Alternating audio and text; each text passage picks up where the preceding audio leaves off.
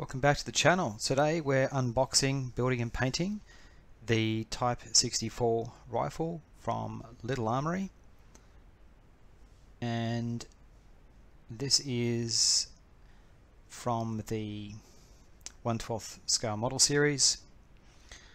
Let's open this up and take a look.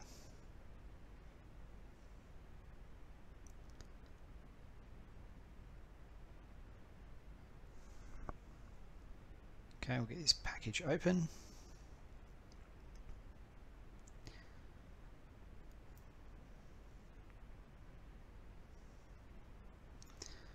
Okay, so we've got our just laying out the packs now. We've got the main rifle assembly there, instruction manual, butt, and of course the bayonet. And let's get into the build now. So again, as always, if you are getting into model making for the first time, it's a great idea to use these clippers as opposed to a modeling knife. They're just easier to cut off the sprue, and you're less likely to cut off more than you really need. Using Tamiya sand sponge there, I think that's 1500 grit from memory. It's just a nice gentle way to sand down any excess there that's not needed.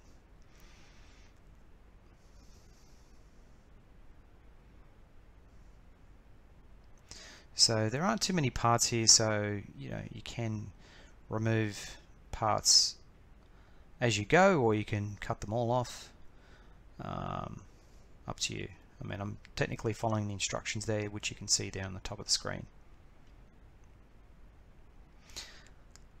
This is really fiddly. Had a lot of trouble with this pistol grip. These pieces were dropping off everywhere, so yeah, be careful that you don't lose parts. These things are very small and will go flying if you're not careful. That's another reason why to use the clippers and not a modeling knife. You tend to have a bit more control over, but if you're cutting parts off with a modeling knife off the sprue, they will tend to go flying. Now sometimes you can just push parts on, you don't have to glue them, but I just wanted to glue that handguard in. Now, would recommend that you don't glue the butt stock on until you've decided, if you're painting it, then leave the butt stock unglued until you paint the rifle, and then glue it on later. If you're not painting it, then go ahead and glue the butt stock if you want to make sure that that's secured. Yeah, so again, do what I say, don't do what I do. There was a few times there I'm cutting towards myself. Make sure you're cutting away from yourself. Safety first, everybody. Using some wet and dry sandpaper there, just some coarser excess there, but be really careful with that stuff. You don't want to take off more than you need to. Okay, so just gluing on the handguard there.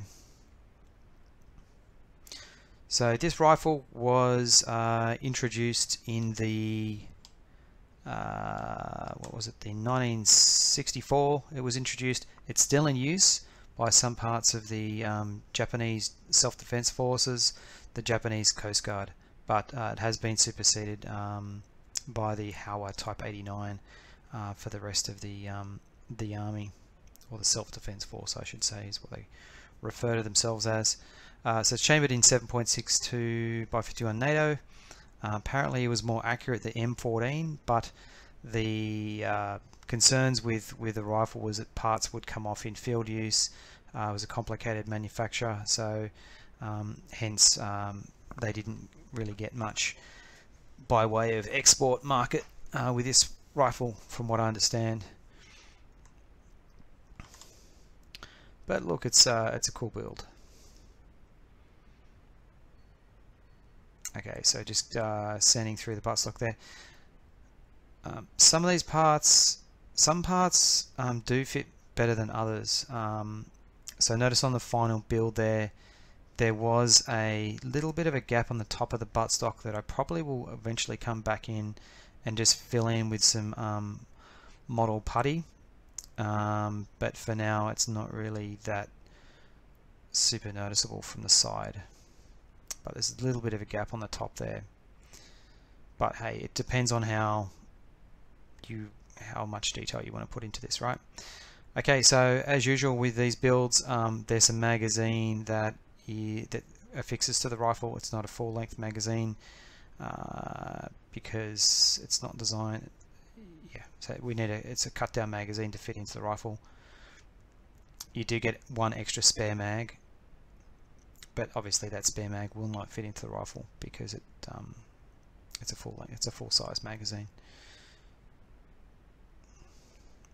You know what I mean.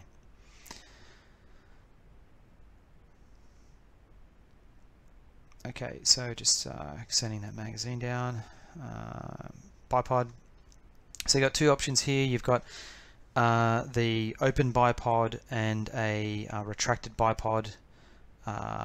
So unlike the FAMAS build that's on my channel, you've got to pull them off to adjust to change them. So up to you. If you want to go with one over the other, you can glue them in place if you want. But I recommend not doing that, so you've got the option of changing them over if you want to do that later on.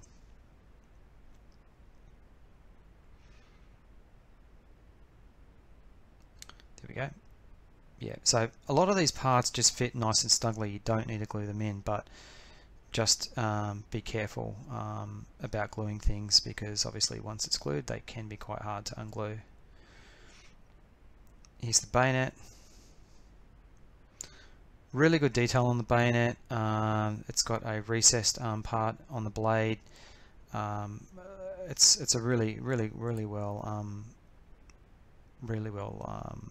designed. Looks very good, and it fits on. So yeah, there we go. So here's the parts all laid out, and here's what it looks like in real life. And what I've done is I've painted it in gunmetal. I've shaded the highlights with aluminium, and I've painted the butt a red brown. And here's the final build. So I'm very happy with this one. I hope you enjoyed the build.